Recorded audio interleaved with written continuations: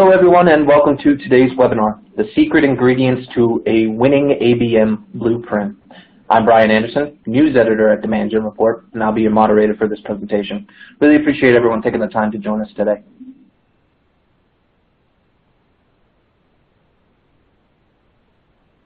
Going to roll through a few housekeeping slides here. First, for those of you who may be new to Demand Gen Report, we are an online media company publishing daily news, a weekly email newsletter, special reports, original research, and a plethora of additional resources. If you haven't done so already, join our more than 50,000 strong subscriber base by subscribing to our weekly newsletter today.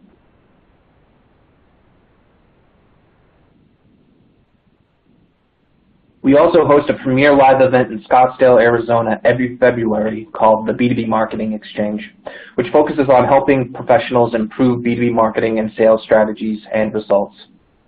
Rated the top B2B marketing conference by Forbes, B2BMX brings more than 1,000 marketers together every year for a 3-day educational and networking event that includes more than 85 sessions throughout 6 topical tracks. You can learn more about this unique event and sign up for updates at b2bmarketing.exchange. We also invite you to become part of our online community of B2BM experts.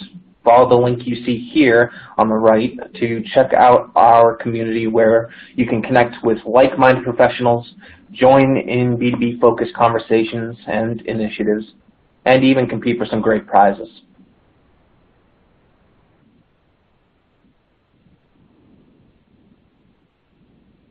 We're also hosting a special sweepstakes throughout this week-long series where attendees can win a free ticket to our annual B2B Marketing Exchange, Starbucks gift cards, and even a $500 Expedia gift card. If you register for a BII event webinar, you will automatically be entered for a chance to win. And if you attend any sessions live, you'll receive a second entry. We will be giving away 1 Starbucks gift card per session, 1 B2BMX ticket per day, and 1 grand prize $500 Expedia gift card when the series ends. So be sure to attend all this week's sessions for your best chance to win.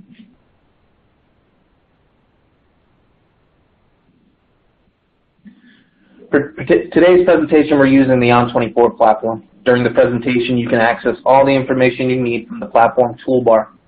During and after today's presentation, please follow along and share your thoughts and feedback on Twitter and LinkedIn using the hashtag bii18. You'll also see that you can tweet from directly within the On24 platform here using the Twitter widget on the left-hand side of your screen. We also encourage you to ask our presenter questions. To do so, simply click the Q&A widget at the top right corner of the screen here. Today's presentation is slated to run about 25 to 35 minutes with 10 to 15 minutes for Q&A following the session. You can submit your questions using this Q&A widget at any time. Today's presentation is being recorded and all attendees will receive an archive link to the presentation to go back and review or to even share with your colleagues. In addition to joining the conversation online and submitting your questions, we also welcome you to let us know how we're doing. In an effort to constantly improve the level of value we provide to our reader base and our attendees to these events, we put together a very brief survey that will automatically launch once this webinar session ends. You can also pull up, complete, and submit the survey at any time during this webinar by clicking on the survey icon circled here on the bottom of your screen. Before signing off today, please take a moment to complete this quick questionnaire. Doing so will help us better serve you in the future.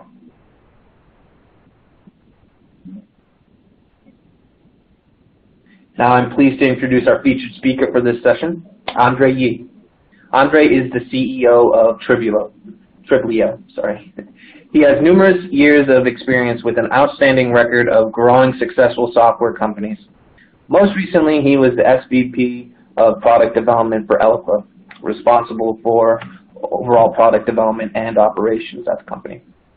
At Eloqua, he was part of the executive team responsible for leading the company to an IPO and a $957 million acquisition by Oracle. Prior to Eloqua, he was CEO of NFR Security, which he successfully led to growth and exit to Checkpoint Software. With that, I will pass it over to you, Andre. Take it away.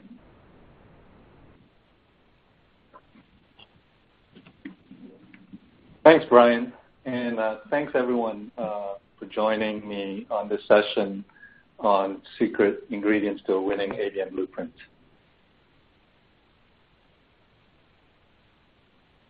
My name is Andre Yee. I'm the founder and CEO of Triblio.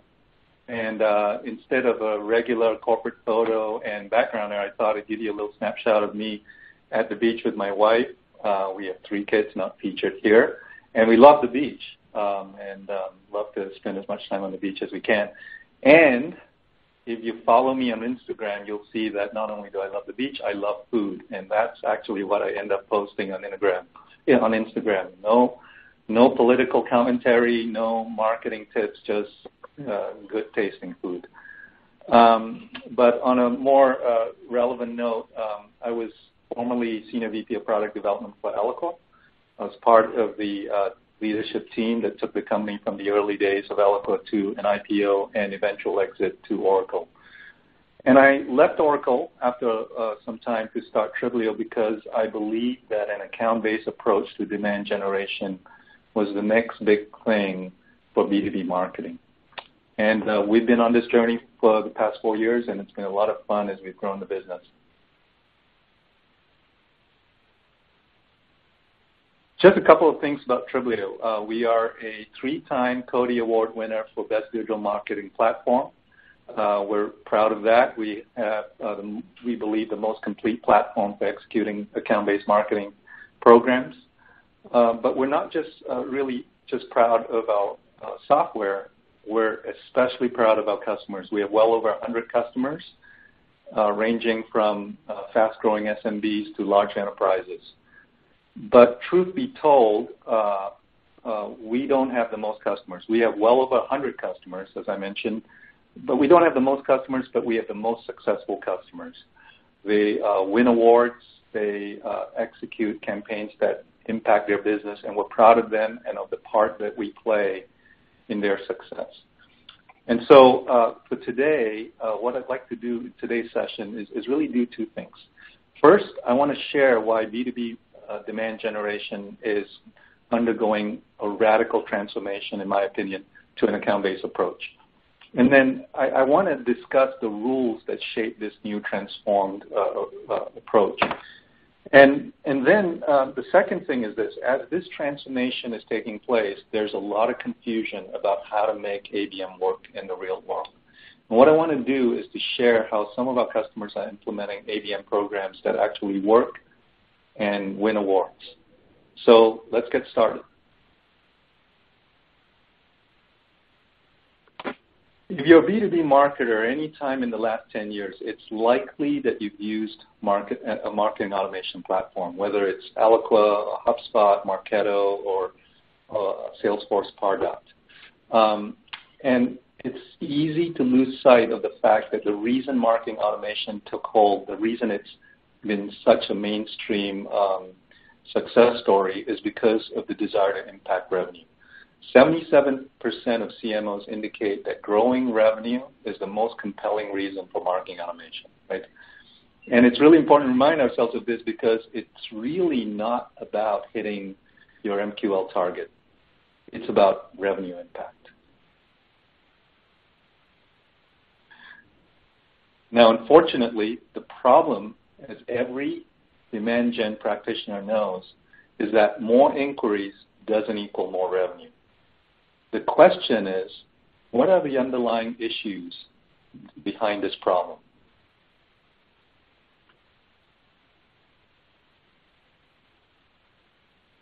Well, look no further than the MQL rejection rate. In a typical organization, sales rejects the vast majority of the MQLs that are generated. Here are the stats that back that up. Aberdeen Research says only 32% of MQLs actually convert to an opportunity. Marketo put out some research saying that number is only 26%. If you go to Serious Physicians, they say it's 22%. And if you talk to Topo, that number they quote as 12%. When you take an average of that, that averages out to 23%. Right? Think about that. 1 out of 4 MQLs, only 1 out of 4 MQLs actually convert into pipeline opportunity. That batting average may be okay for baseball, but it's really unacceptable for demand generation. The problem is we've just become numb to this fact.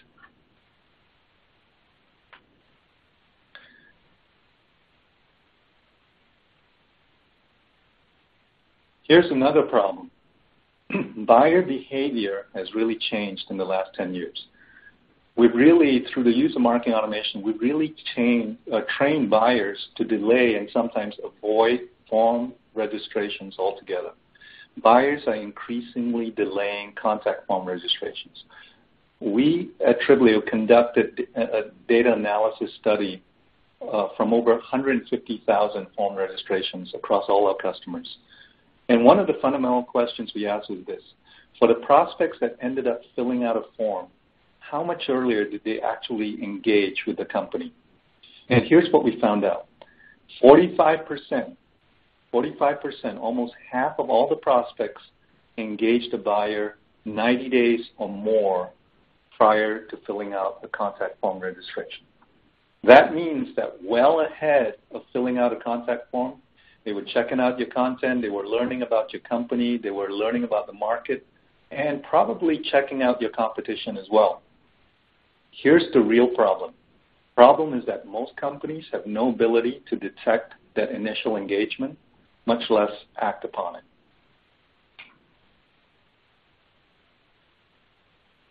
On top of that, given that corporate executive board tells us that it takes 6.8 decision makers on average to sign up on a typical B2B purchase, we've also discovered this other fact. 85% of the buying group actually stays anonymous.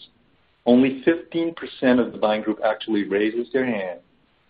85% stay anonymous. In other words, they don't self-identify digitally to the seller. Why is this a problem? Well, all of this is a problem to the way B2B marketing is done today because marketing automation campaigns are triggered and sustained by contact form registrations. If buyers delay form registrations, you end up nurturing them late in the buying cycle. And ultimately what happens is your sales team is late to deals. Which is really what one marketing executive said to me. It's a long quote, but focus right in the middle of the quote and you'll see that they talk about how by the time they get to the VP, the decision has long been made for a competitor. They're late to the deal when they focus on nurturing to an MQL.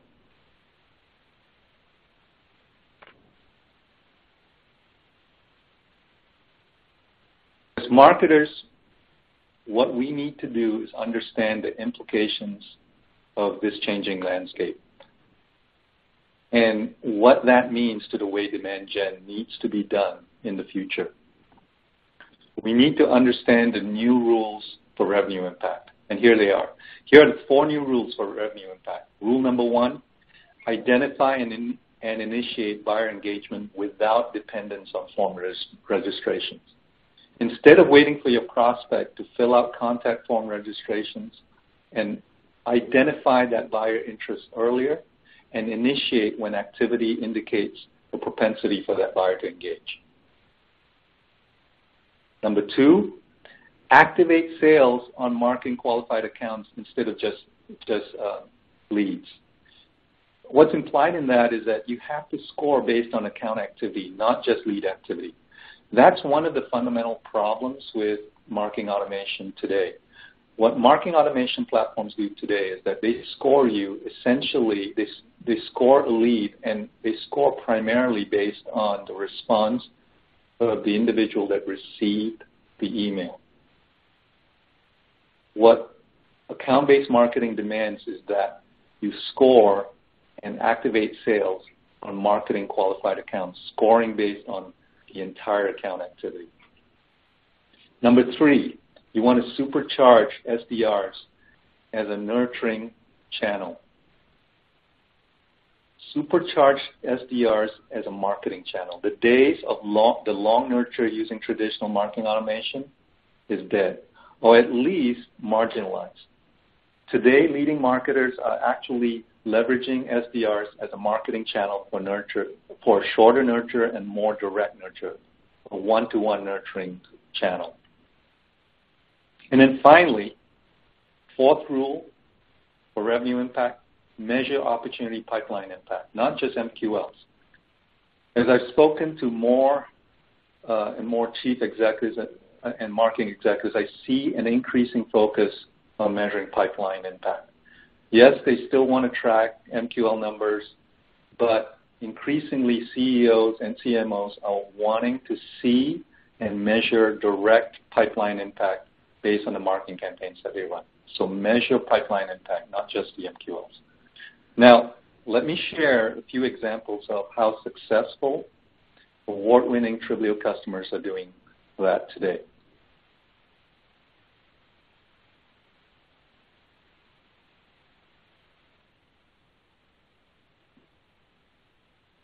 So the first rule for ABM success is this: identify and initiate customer engagement without dependence on contact form registrations. Clarabridge is one of our customers, and they had a goal of doing exactly this. Just a little bit about them. They sell customer experience management software, and their tier one accounts are the larger companies with really long sales cycles, and they wanted to get ahead of the curve. They wanted to get to these buyers earlier, educate them, and build trust. And so they implemented Triblio to help them do that. They started by using account-based advertising to reach the right roles in those tier one accounts. They uploaded an account list with relevant roles and titles they wanted to reach, and these buyers were served relevant display ads to initiate interest. Now, when you do that, you will see a lift in in-target account traffic to your website, and they saw that exactly. They saw a significant lift in in-target account traffic to their website. What they did was provide a personalized on-site experience to engage those buyers. As they do that, they are also scoring the account, and when these buyers demonstrated qualified behavior, the system would trigger a notification to their BDR team to begin outbounding activity. The SDRs and BDRs would then follow up based on information from their accounts. Information like the frequency and recency of account engagement and the specific content that the buyer was responding to. This work? Absolutely. This campaign converted into pipeline 3 times better than Clarabridge's MQL baseline. It also directly influenced $24 million in revenue. The point here is this: don't wait for contact form registrations in order to trigger your nurture campaign. Get ahead of the curve, identify and initiate the nurture based on account activity.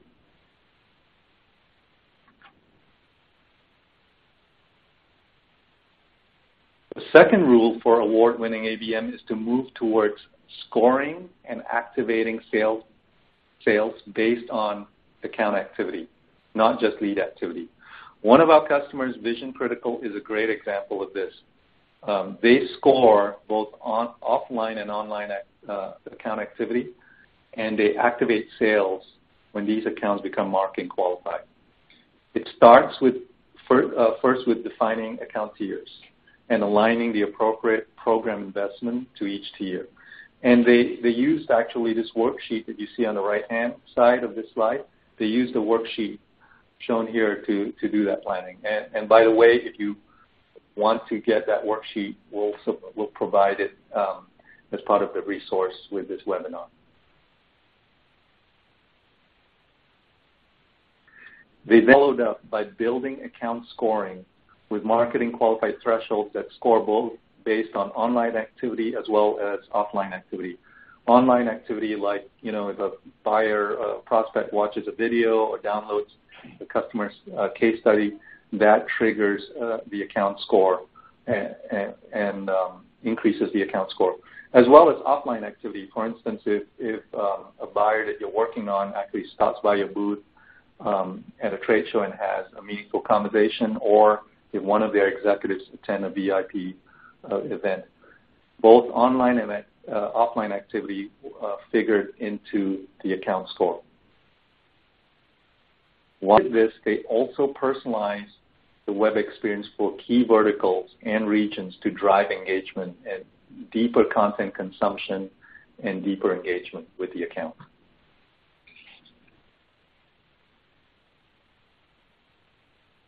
And then finally, the SDRs or BDRs would follow up based on information from the account insights dashboard. Just like I mentioned before, the frequency and recency of the account engagement, how many visitors came, whether those visitors are known or unknown, and most importantly, what were the topics or content items that they were most interested in. The result is an entire marketing and sales organization with a shared focus working together to engage accounts that look like buyers, that show the behavior,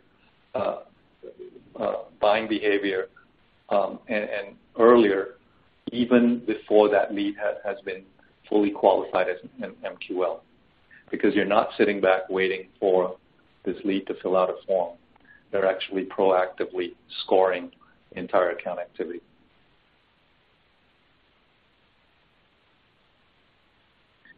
The third rule for ABM success: leverage your SDRs as a marketing channel. The headline here, as I mentioned before, the days of doing the long nurture, the kind that you do with traditional marketing automation platforms like Eloqua, Marketo, HubSpot, is dead, or at the very least marginalized. The new nurture is shorter. It's based on one-to-one outreach with SDRs or BDRs, and no company gets this more than Financial Force, one of our top customers.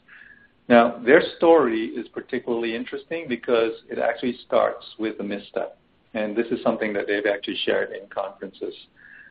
It started with a direct mail campaign, and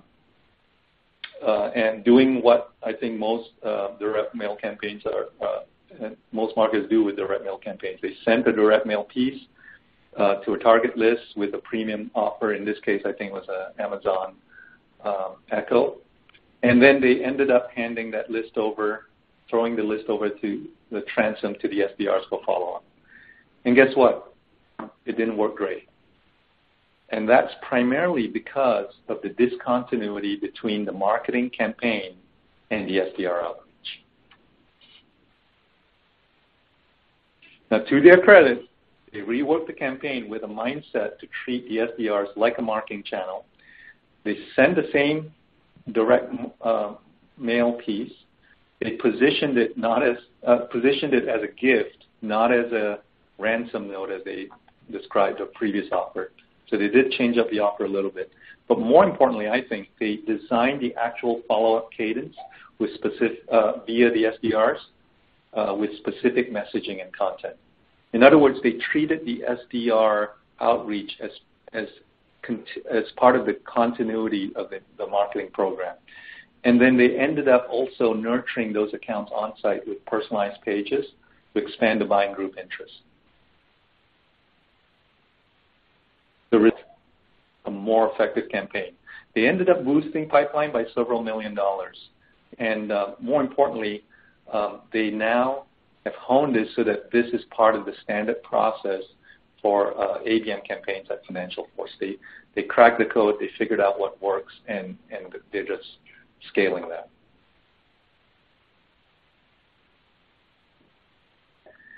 Finally, ABM success rule number 4. Measure pipeline impact, not just MQLs.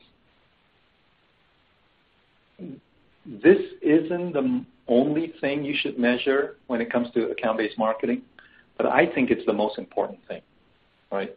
More specifically, I believe you should measure in-target pipeline growth, and you should do that in 2 ways. The first is this.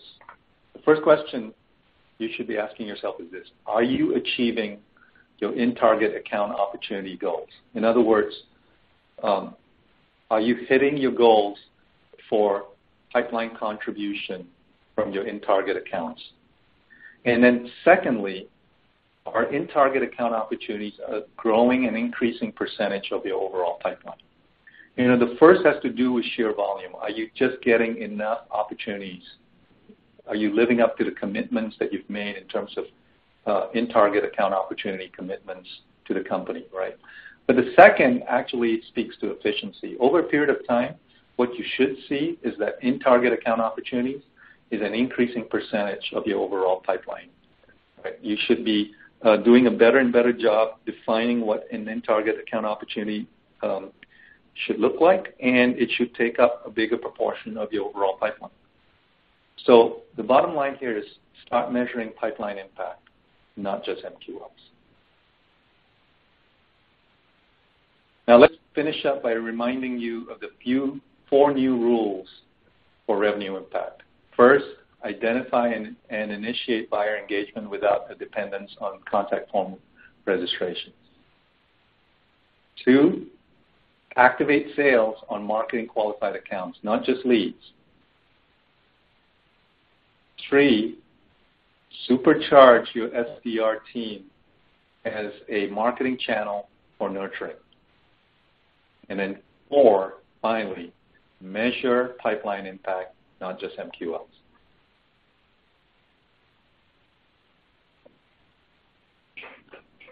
Well, thanks for spending time with me today. And if you only remember one thing, remember it's about revenue impact, and you can significantly impact revenue in your company over the next 12 months. Just apply these 4 new rules and get started.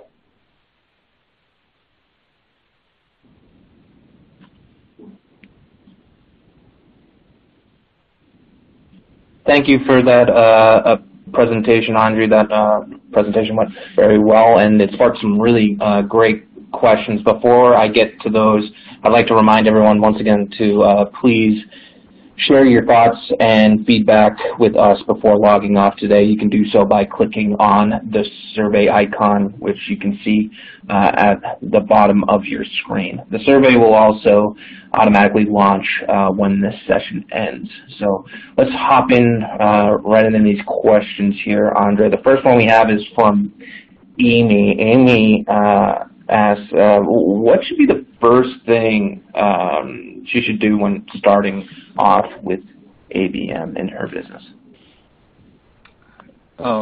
Yeah, that's a really good question. There are a number of things that are typically recommended when you get started with ABM. Some people would say build out your target account list as your first thing. The other, sometimes people say, first thing is really map your leads to the right account owners and do that kind of thing. One of the things we like to say sometimes is, the first thing you should do is benchmark, right? You want to benchmark your target account engagement. In other words, do you even know what percentage of your target accounts are even engaging with your content on your website? You want to take a read on what is the breakdown of the website engagement by account type, by size of the account, by industry. You may be surprised what you will learn through that process. Typically, I'd say it will surface for you sort of hidden insights about who's engaging with you right now and how to guide your next steps, right? So, for instance, you may have a target account list of the top 200 accounts, and what you may find out is, a very small percentage, like only 5% of those target accounts are even engaging with me on my website. So, first order is, get them to engage with you. So that benchmarking is really important first step. And if you're interested, let us know, because for webinar attendees, we will provide a benchmark report for you for free. So certainly feel free to contact us and let us know. Great, thanks for that. That makes a lot of sense. So the next question we have is from Richard. Richard has a question regarding the SDR role within businesses. He's asking, where necessarily should the BDR or SDR role sit within a company? Should it be under the marketing department? Should it be under the sales department? A mix of both? What would you suggest? Yeah, that's also another good question, and one that is, I would say, widely discussed topic, recently. 2 years ago, what I would typically see among our customer base and partners is that 2/3 customers would have the SDR BDR function reside under sales. What we've seen with with great interest is that over the past year or so, we've seen a shift to more of a 50-50 split, where increasingly, and I would say more of the momentum is putting the BDR under the marketing department. And there are advantages and disadvantages to this switch. I mean, if you put it under marketing, you're going to get better campaign coordination. You have the opportunity to treat your SDRs as a channel and really extend your campaign through the SDR channel. And I think, as we talked about in the webinar, it'll create better outcomes from a pipeline influence or even demand gen perspective. The disadvantage when you take it away from sales is that SDRs are typically the first step for someone early in their career getting into a senior sales role, and so it's typically been a great training ground for sales. And for the sales for the SDR, they may feel like they lose somewhat of that connection for upward mobility in their career, and so that's the downside, and you have to manage to that. So I think overall the shift to more increased reporting into marketing is a good thing. I would agree there. Yeah, thanks for that. Next question we have is from Sarah. Sarah's asking, how important is a multi-channel strategy to a successful ABM program? I'm really glad Sarah asked this question, because I would say, we don't talk about it very often when we talk about ABM, and I think it's I'll just say this, it's very important multi-channel strategy is very important to ABM. I'm not sure you can be sustainably successful with ABM programs without a truly cohesive multi-channel approach. And by that I mean it's really important not just to message and reach your buyers through multiple channels, but it's important to connect the dots between the channels. It's actually what we emphasize to our customers, right? So, for example, connecting your dots between your display ad channel and your on-site engagement is very important. Here's the reason why. What we've seen is that when customers execute account-based display ads, you will typically see a lift in in-target traffic to your website anywhere from 30% to over 300%, which is fantastic. But you want to make sure you personalize the on-site experience to capture the account visitors' attention and engagement. And you want to do that by making sure that when those account visitors come, they see a relevant message, they see relevant content that will deepen their engagement. And then so that's an example. Another example is, of course, I mentioned treating the SDRs as a marketing channel and connecting the dots between ads, website, and the actual sales follow-up cadence is important. And I think I covered that a little bit when we talked about financial force. It's a game changer, right? Because it actually ensures that the money you put into the direct mail campaigns will pay out in terms of getting the outcomes you want. So yeah, highly important. Definitely. Great. Thanks for that.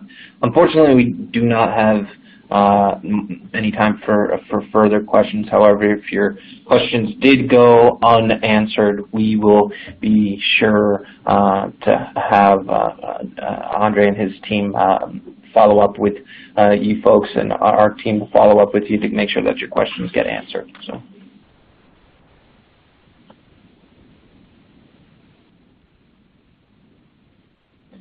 With that, I want to say thanks again to Andre and Triblio, and thank you for everyone joining us today for such a great session.